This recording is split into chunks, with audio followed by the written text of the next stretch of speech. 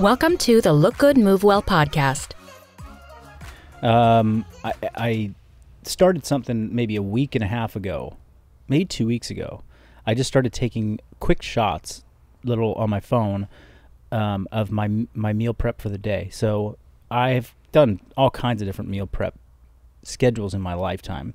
And what I'm into these days is I have a lot of food prepped and ready to cook, but it's not like pre-cooked in the fridge. I just pull it out in the morning, and I try and gather all of my food and meals for the day, and then I just throw them in glass containers, snap a picture of it, and post it to social media, post it to my story, and it's been sort of like this, hey, this is what I do every single day, you know. It's the every damn day Marcus Philly story feed reel, and I want to show it because this is like an area that many people find to be very hard. And I'm not trying to present it like, hey, this is easy, but it is something that I still do every day, and it plays a huge impact in what I think people perceive as something that's just, I'm genetically gifted, it comes naturally, it comes easy. It's like, oh, you're just lean, and, you know, I can't do that. And people have their, some followers and some people that don't know me that well will just assume, hey, he's doing something, you know, that lacks integrity to try and, you know, look the part. But the what goes into it is, you know, a daily commitment to handling and making my own food, to know what goes into my body. And that is a really intimidating thing for people. They just don't understand how do I make this an everyday practice, or a once a week practice, or a one meal a week practice. And the intimidating portion of it is this place called the kitchen, right? Where there's like, maybe there's good food, or maybe there's lack of food. Maybe there's a bunch of appliances that you know how to use or you don't know how to use. Maybe you don't have very many appliances or anything really that you're confident with. So that's what we want to talk about today is, what are some, you know, beginner tools in the kitchen? Because that, you know, it's just like you trying to start training. You come into the gym and you do the super hard, intense workout on your first day, and it just overwhelms you, and you're like, I'm not coming back to that. That's not my thing. We don't want to dive into, you know, Michelin-starred restaurant cookbooks that have 20 steps just to get through, you know, the appetizer. Like, if you look at that, what the heck? I don't know what to do. So hopefully we can cover some of the things I've talked about.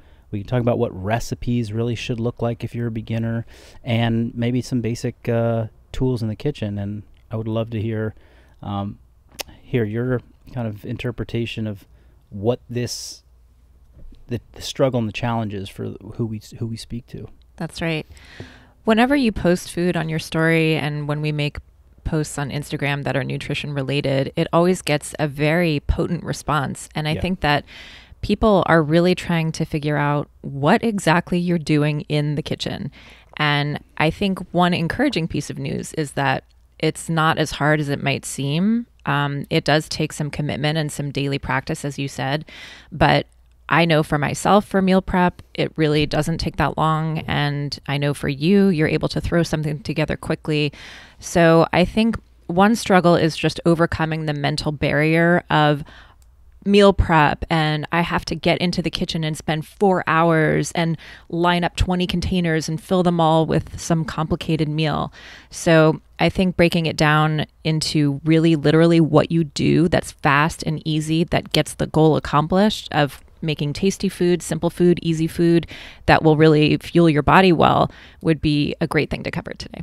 Great. Well, let's dive into it. And I will say that, you know, with speed, trying to get things done quickly, you know, with food, you can, like, if you're trying to get your meals as quickly as possible, then the quickest way possible is to have somebody else do it for you, and then just put it in front of you.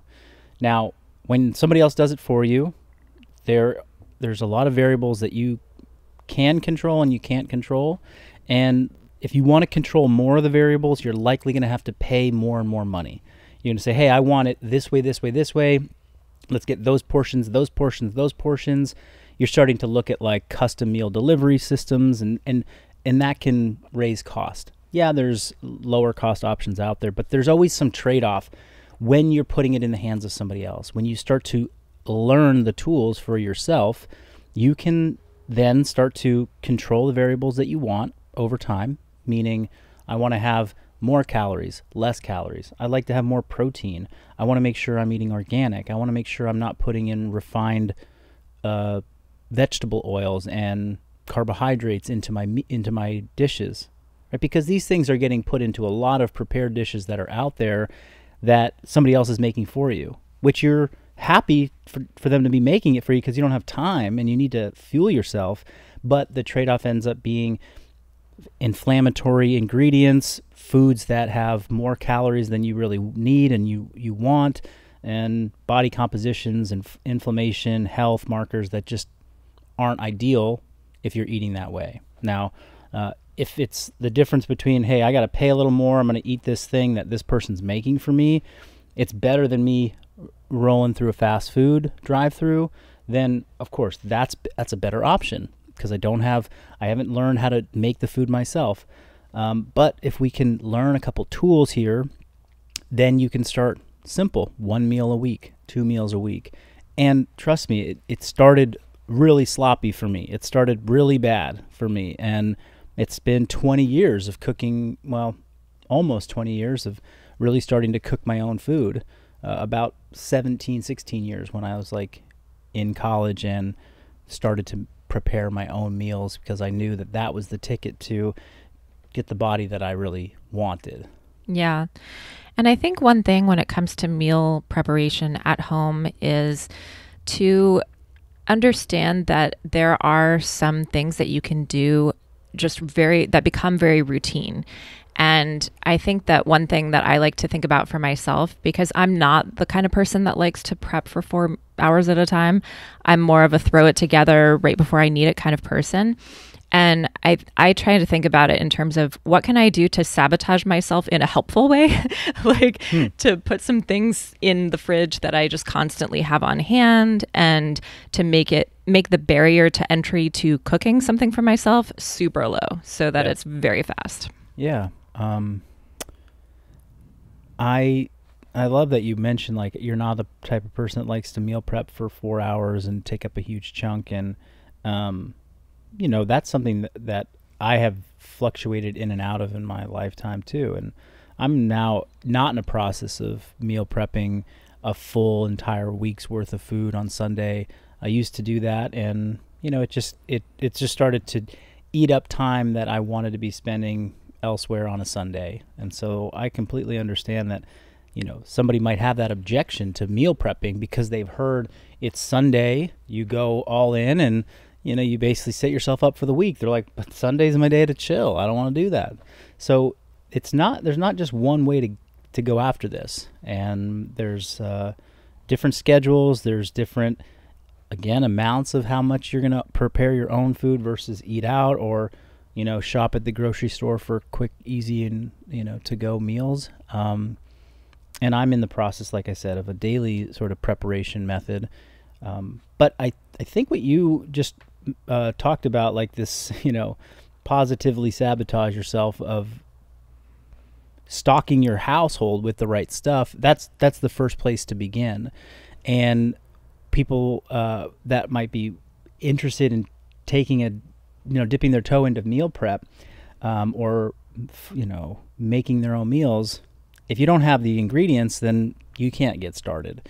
And if you just have a pantry full of dried pasta and canned pasta sauce, and that's your only option, then that's all you're going to be able to make. So if you want to add some protein and some vegetables to your diet, it starts at the grocery store, or it starts at an online shopping experience where you can pick out some things that you're going to start to cook with. So maybe we should start with like, what are those things that you stock your fridge with, and I can add mine, and then we can kind of go from there. Great. Yeah. I love getting down to the nitty-gritty of what we actually do.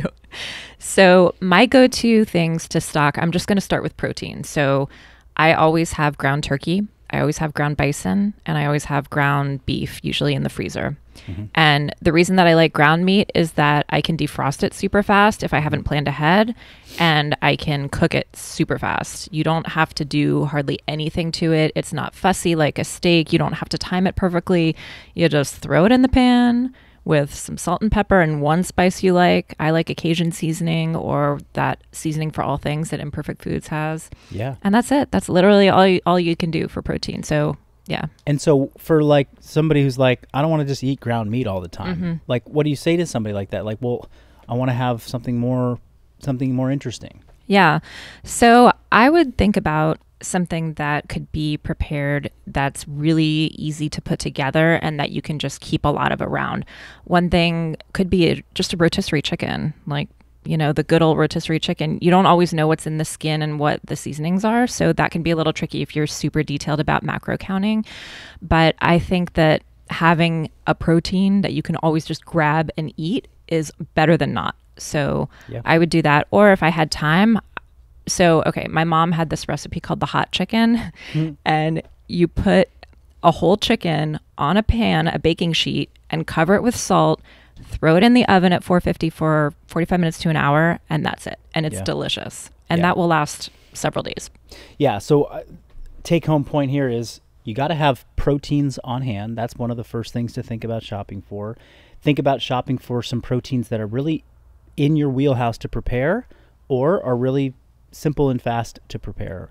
For the same reason I love to have ground meat around. We always have some form of ground beef, bison, turkey, chicken, pork, anything that we can, we try and rotate our proteins and get some variety in there, because there's some good evidence and science behind rotating your protein sources, vegetable sources, food sources to improve gut health and get adequate balance in your nutrient profile.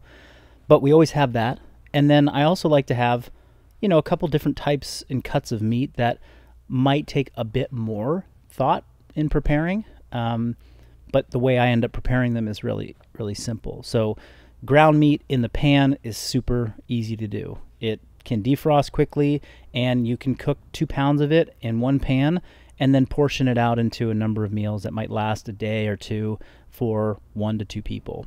I also always have some form of chicken, like portion chicken, so it's chicken thighs or chicken breasts that are in a bag marinating in something like a simple marinade. So I have a very simple marinade that I use repeatedly, which is tamari, balsamic, smoked paprika, and then salt and pepper.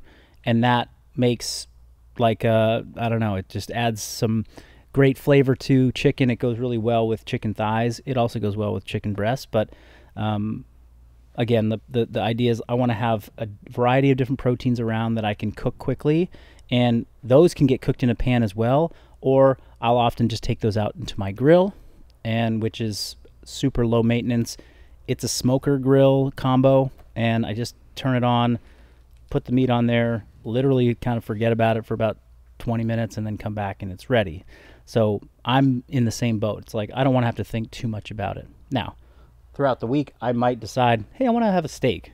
So cook a nice steak for dinner. Or I want to have some fish. And fish does not do great when it's like sitting in the fridge for a couple days. So I just cook that. We eat that for dinner. But as staples, some protein source, that's going to be the foundation of every meal.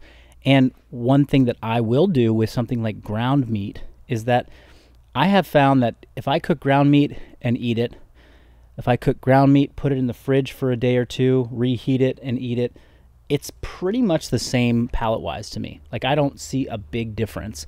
I know that if I'm going to store something in the fridge for a little bit, I might slightly undercook it because I know it's going to reheat later and finish cooking.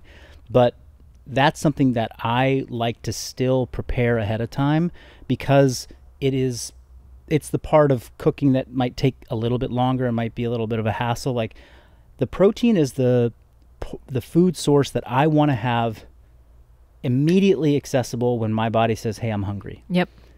And I talked about this recently, either in an article that we wrote or, just on story, but it's like, if you're waiting, if you get hungry and you got nothing available, the quickest things to grab are going to be starches or refined carbohydrates or things that are really processed. That's going to get you nutrients quickly. And you want to have something like, those are not going to be easy to portion control, to keep yourself from overeating. Whereas if you have lean protein or a home-cooked prepared protein on hand, you're going to be a lot more able to eat something good, satiate yourself, and then be ready for good appetite control. Yeah, and let's also think about I'm just sweating a lot over here. I noticed. And I need a towel. Towel, quickly. There's some in the downstairs bathroom closet. That was that's what coffee and a little bit of working out right before we podcast will do. Yeah. So if you guys are not watching this on YouTube right now and you're listening to us, you're missing out on beads of sweat rolling down my face. I could tell that our crew that is here is looking at me funny. They're like, man, can we get this guy something, a towel? And as soon as I could sense that they were feeling that, I started sweating even more. It started to really ramp up. So if you're a YouTube viewer right now, drink it in. Just enjoy. This is me in my full sweat glory. Thank you. Yep. Give me the beach towel for crying out loud. He needs the big one. Man. Oh. The things I do to get this content out. Oh, yeah. Don't edit this out, Nate. Whatever you do, this has got to stay in. Everybody's listening. Hello, Look Good, Move Well audience. This is your cue to go find this on video if you're listening to the audio version. You've only been hitting us on the audible version of this. You need to go to YouTube ASAP. Okay. Yeah. Okay. I'm going to leave this right here. Yeah, keep that handy. It's not going to stop. It's not going to stop. Okay, I was going to say something about tacos. Let's do it. All right. So when I get in that mode where I haven't really prepared and I'm kind of getting hungry and I'm like, oh, I kind of need to eat something soon, I always just want a taco to appear at my door. Mm-hmm. Like get an Uber Eats, get a taco delivery, just do nothing and have tacos magically show up. But I wanted to bring up a point about protein amounts. So I know, as much as I love tacos, that they're not going to have enough protein for actually my requirements. So that's when I'm almost like helpfully sabotaging myself by being in the mode of like knowing what it feels like to eat enough protein, because when you get hooked on that feeling of actually being satiated and fueled well, then you're kind of like, oh, I could get the tacos, or I could just make some turkey really fast and it'll be really filling and good. Yeah. Yeah.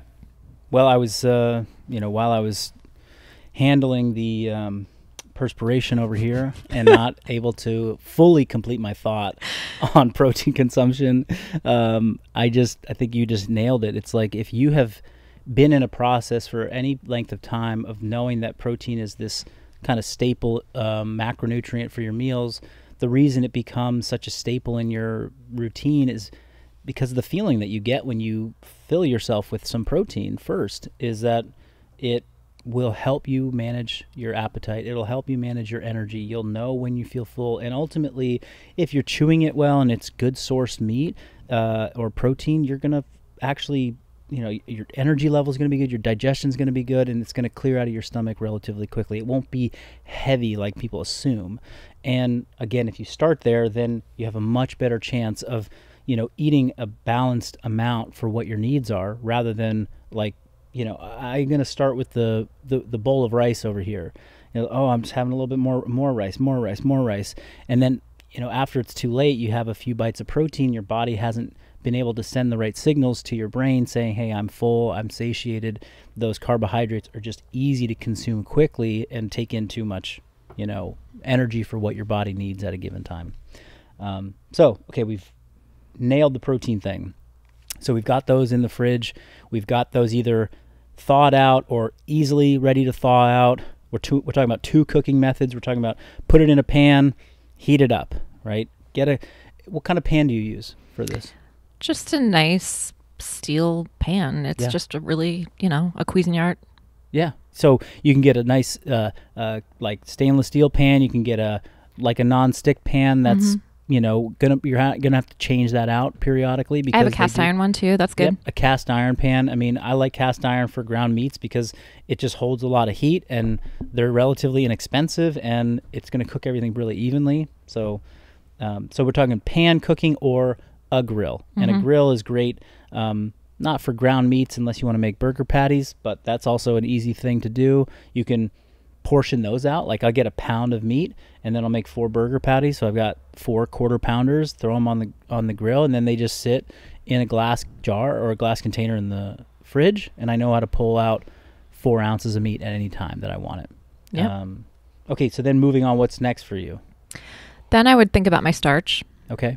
So one of my go-tos is that I have an ancient rice cooker, and I will just throw a 1/4 cup of rice in there, which is about right for my needs, and it cooks super fast. I can make it like an afterthought, or quinoa works in the rice cooker too. Awesome. So that's another super simple. So you go to thinking about starches next, and now we've talked a lot about carbohydrates, carbohydrate needs, people's starch needs. This is very individual. How many carbs you need is relative to how well your body processes them, how much activity you have in a day. And for some people, that's a macronutrient and a food group that's hard to control portions with, because they tend to go for really refined carbs that, have a lot of salt on them. They're very sweet. Maybe they have added fat to them. So that's not my next go-to, but when you're talking about starch, having a way to cook it really simply so that you're not adding a bunch to it, a rice cooker is awesome. We have a rice cooker at our house that will probably turn on once a week. The kids love it. And it's just, for us, it's simple. It's white rice, water, a little pinch of salt. We don't do anything fancy. We don't go with like different types of rice. We use white rice because it cooks consistently. It tastes really good. And it's almost equivalent to like any of the brown rices or other types of rices out there in terms of nutrient quality. We're just getting some carbs from it. So for me, I go next to vegetables. So I always have lots of vegetables in the fridge ready to go. And this is a part that might be very intimidating for people who haven't done a lot of prep, because it's like, what do I do with this vegetable? It's, I got to cut it. how do I chop it? And, you got to deal with a knife, and that can be a little intimidating. So I always have a combination of like, we get vegetables that I actually have to chop and have to maybe peel and and then I also get bags of pre-cut or easy to just throw into a cooker vegetables. Those would be from, I go to Costco and I get organic green beans that are already pre-trimmed, and you just pull them out of the bag, and it's like throw them in a steamer or throw them in the air fryer. Both options are very quick and low maintenance. You literally have to do nothing. Other things are like at Costco, they have a big bag of chopped, prepared organic broccoli. That works really well for me to go to really fast. On the other side, I might get a head of cauliflower where I have to chop it and portion it out, but you could even find that in a bag, and you could find that already pre-cut too. So I have vegetables, so it's like I got my protein, then I take a bunch of vegetables out and I throw them. Currently, my favorite is the air fryer. Now, an air fryer, people are like, oh, isn't it bad to be eating fried food all the time? And that's not what we're talking about here. An air fryer is essentially an oven. It's just a small countertop oven that can heat up really fast. So an oven might take 10 minutes to preheat to 400. An air fryer is at 400 degrees within 30 seconds. And it circulates air in there, which basically makes this like, you put a little bit of like olive oil or some oil that you want to cook in, and it just sort of moves the fat around in there. So it gets crispy, but it's not deep fried food. It's not adding a ton of, calories or fat to your meals. And essentially it's just really crispy roasted vegetables that you would do in your oven. But the oven is intimidating because you got to get a pan, you got to clean the pan, you got to preheat it, you got to put it on, you got to make sure the oil's on there. I love the air fryer because it's just vegetables in, drizzle oil, shake it up, salt on top, put it in, set it, and just walk away, and I can fix all the other stuff. And then when it's done, I pour it on top of the meat, and that could potentially be a full meal right there for somebody. Yeah. So if I have time, I will prep a sheet of veggies in the oven with the oil and the salt and pepper and roast them. But that is more and more infrequent these days. Yep. And my go-to is the microwave. Yeah. And I will just chop up I get the Imperfect Foods weekly produce delivery, so I always have some fresh vegetables in the house. I'll just chop up squash, a zucchini, some green beans, whatever. And my microwave has a setting for vegetable. Nice. Cook vegetable. I don't know. Vegetable. It works fine. Yeah.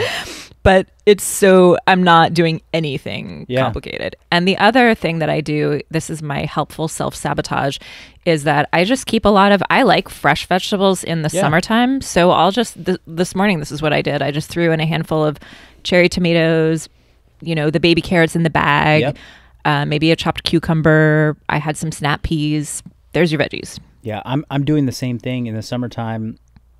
I'm a big fan of cooked veggies. I just digest them better. I have always been a fan of that roasted flavor, but I am doing like one salad or one raw veggie a day. And so I get those little boxes of like pre-washed salad mix or arugula or whatever greens.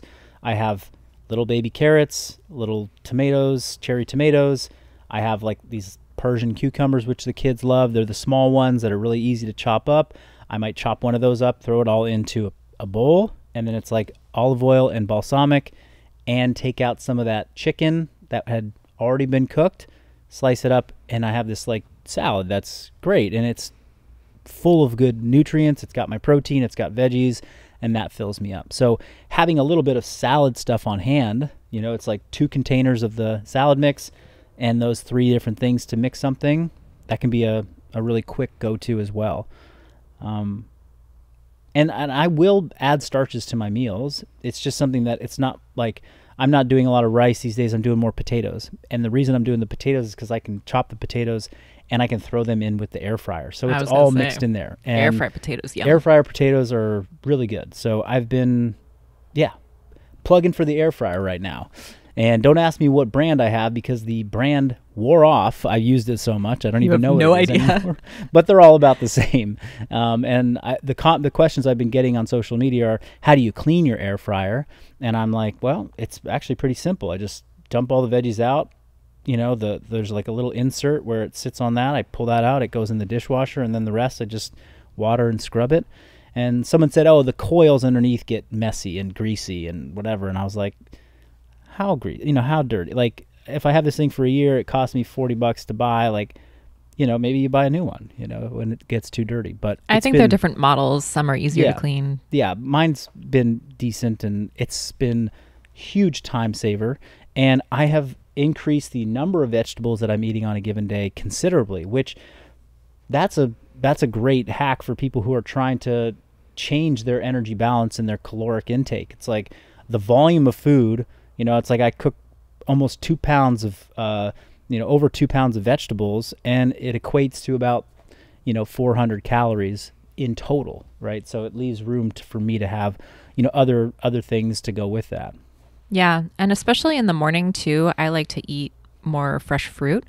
So that's another carb source. I'm a fruity gal. Yeah. And in the summertime, it's just pure deliciousness. You said I'm a fruity gal, and I said, yeah. Yeah. Yeah, You're are. like, yeah, you are. Totally. Now, we have a big bowl of fresh fruit, too, especially in the summertime. There are usually 4 to 5 different types of fruits in there. The kids like them, and it's just something I can just add to the meal quickly. Eat your colors. Yeah, protein. You can hit starches really simple. It's a little rice cooker. You can cook just, if you have a good rice cooker and you're cooking smaller quantities, you have like a big jar of white rice, dry rice there. That's exactly whatever what I am. rice. You take a scoop, put it in, add a little water, press the button, and it'll be done in 15 minutes while you're getting the other things together. So I do think that this is like, I come into the kitchen in the morning, start brewing my coffee, gather up these things, press button on the air fryer, add a little bit of meat. Everything's done in 15, 20 minutes for the whole day. Exactly. Just about. I might have to like come home in the evening and whip up this little salad when I'm socializing with my family and we're just there, but I don't consider that added, prep time. It's 20 minutes to prep. How many minutes and how much time in a day are you spending? What should I eat? Where am I going to go get that food? Drive to the place, order the food, wait for the food, eat the food, and then feel sluggish because it wasn't the right food for you. And just all this time and energy goes into figuring out how you're going to fuel yourself each day. And this is our tool. These are our tools for taking more control over that, so that we get the right stuff, have more hours of the day that we feel energetic. We start to look and feel the way we want to feel, so we're confident in ourselves. And this is how you build motivation. Have the discipline to start doing something, and then that motivation will kind of pick up its own inertia, because you start to feel like, whoa, those 20 minutes gave me back 2 hours of my day and gave me back something that I never even knew I was missing. Yeah. And these are great building blocks if you're learning how to cook, because all these things are so accessible and easy once you get in there and start to figure it out. You'll get in the flow of it very quickly. And then if you have more time and you want to experiment, you can make a little sauce. You can take on a new cut of meat that you haven't tried to prep before. And you can always expand from there, but it's great to have just your foundational building blocks that can always be your fast go-tos when you have no time and you're just throwing things together. Yeah. So I'm glad you kind of hit that point, because I want to go back to talking about how it started for me. My first dive into, so I was a sophomore in college, and I had just transitioned from the dorm life to an apartment. The dorm life was just eating whatever was there, in the dining hall, which wasn't all terrible, but it wasn't always good. Then moved into the apartment, and I was like, oh, I got to shop for my own food. I got to figure out. So I think for the first semester, I was eating out for lunch. And breakfast was prepackaged pastries from Costco and a Odwalla smoothie, which was basically just a big glass of sugar. And when we'd eat dinner at home, it was hoagie sandwiches with bread and sausages and cheese, and I didn't know what a vegetable was. And I got to a point where I was just really unhappy with how I felt. I didn't make this big connection, my diet's off. And my cousin was into some bodybuilding. He's like, oh, you try this diet, try this diet thing. And I was like, okay, cool. And it was these very specific meals. I had to make a omelet with egg whites and tomatoes, and he had it down to the, and then there was an oatmeal recipe that had me putting, I want to say a Kraft cheese single on it, melting that in there, you know what I'm saying? Mm-hmm. American cheese, baby. And then there was a cottage cheese thing where I ate with Fruit Loops, okay? And then there were these two salads that I'd have at night, one with chicken and one with tuna. And that was this diet that I was like a meal plan. Crazy. And minus the parts in the middle that were had some processed, easy to grab things. I had to actually cook some things over here. I cooked the same salad for 4 months, or made the same salad. I made the same omelet for 4 months, and it was simple, and it was kind of dreadful. It was super watery because there was just tomato water juice all over this omelet. The salads were I was trying to clean the lettuce, and it was wet, and just it was just a soggy salad with the canned tuna. Mm-hmm. There's the chunk tuna, and then there's that kind of cat food looking tuna. It was more of that. I was just kind of, it was sloppy. But I was I want to, I'm committed to this. Yeah. Okay. So I learned some things from that I was I don't really want to do this forever. But then it was okay, I gotta figure out how to make this better. This isn't good. This doesn't taste that great, or it's not. I'm sure there's a better way to do it. And fast forward to now, like you said, it's add one thing. Try and master something. So my omelets got way better. My salads got way better. Someone taught me how to make a simple dressing. Oh my gosh, when you actually use a little bit of Dijon mustard and a little bit of olive oil and some better vinegar, that can taste really good. And then, then I graduated on to cooking some more of my food because I saw the results of this, and I was I want to try and add to my repertoire. Started to watch some Food Network, learn how to cook chicken from Bobby Flay. Oh, that's how you mix in some spices.